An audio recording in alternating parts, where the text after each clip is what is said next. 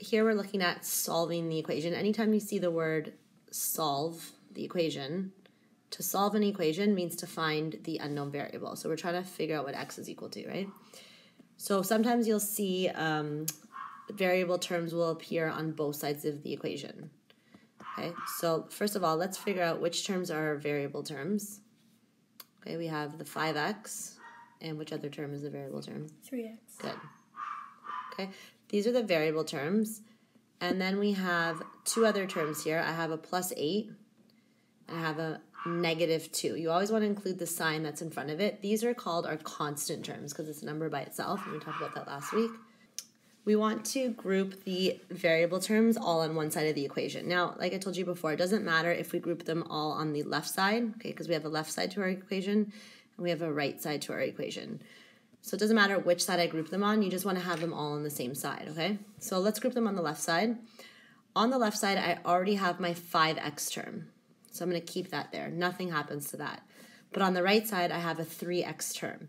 I want to get rid of it from the right side. So how would I get rid of the 3x? It's a positive value. It's a positive 3x.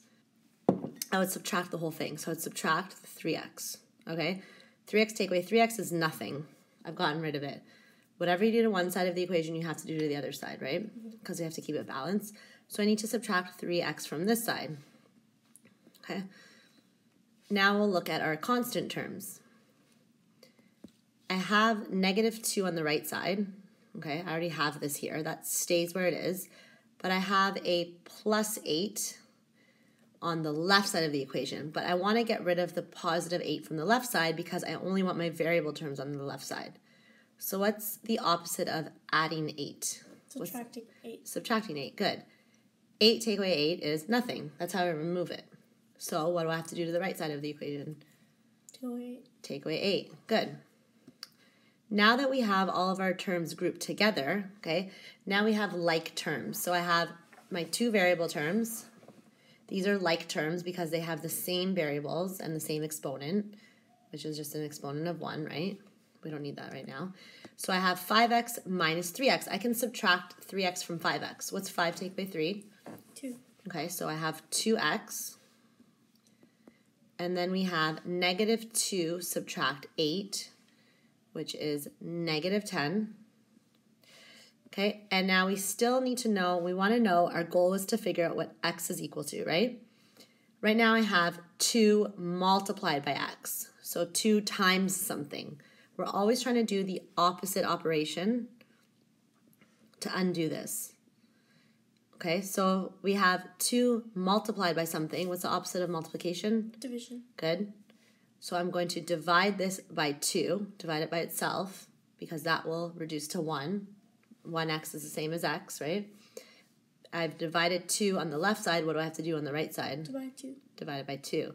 Now we have a -10 divided by a +2. A negative and a positive is a negative. 10 divided by 2 is 5. So we have x equals -5. So I've solved it, but let's go back and check. Okay, I want you to, okay, so we're going to use our original question, which was 5x plus 8 equals 3x minus 2. We found that x is equal to -5, right?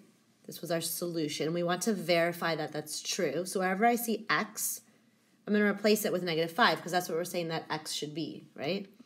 So 5x means 5 times, so 5 times -5 plus 8 equals 3. Instead of x, we're replacing it with the value of x that we thought it would be, -2. Okay, now we're just going to simplify both sides of the equation. So, bed mass, what goes first? Okay, we have multiplication. What's a positive times a negative? Negative. Good, so -25 plus 8 equals, and then we have a +3 times a -5 is -15 minus 2. We can still simplify this. -25 plus 8 is -17.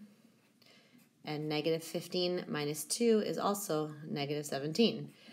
Both sides of the equation are the same, and they should be because there's an equal sign in the middle, so it's balanced.